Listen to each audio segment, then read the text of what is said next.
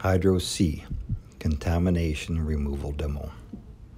Hydro-C is an environmentally friendly synthetic rubber compound which, when applied to a hydrocarbon spill, attaches itself and solidifies the hydrocarbons.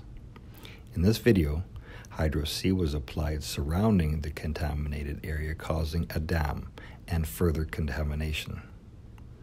The continued spread of the Hydro-C over the affected area is shown in the video. When the surface of the product remains white, this is an indicator that the reaction is complete. The contaminated area can now be removed by hand or other mechanical means.